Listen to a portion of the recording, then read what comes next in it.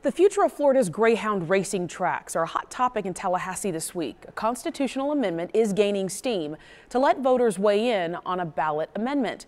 The amendment, which has more hurdles to pass, would shut down greyhound tracks. And our Carson Chambers is live in St. Pete right now. Carson, today you talked to people on both sides of this.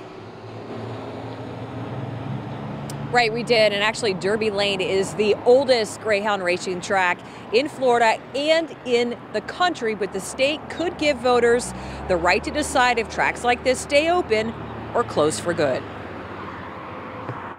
They are very sensitive, sweet souls. They're the kind of dog Don Goldstein has fallen hard for. Boomer's actually the 9th greyhound. This boy right here is actually the 9th greyhound that we've adopted over those 25 years. A retired racing greyhound, one of 4 he takes care of right now.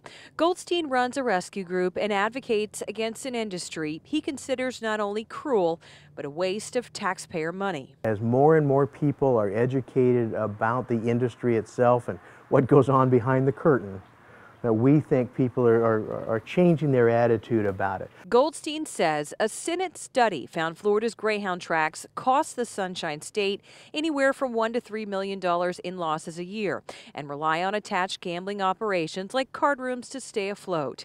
Now there's a push to let voters this November shutter the tracks, and it's going strong. There's so much suffering in this industry.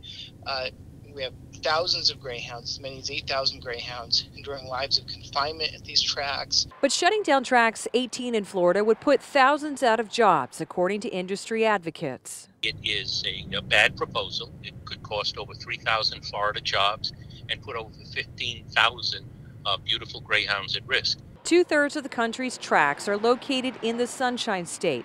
And if the amendment were to make this fall's ballot, voters could determine their future. If greyhound racing is eliminated in Florida, the industry will die.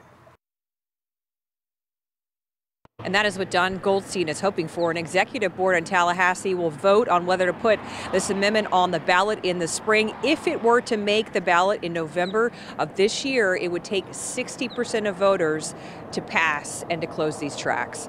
We're live in Tampa. I'm Carson Chambers, ABC Action News.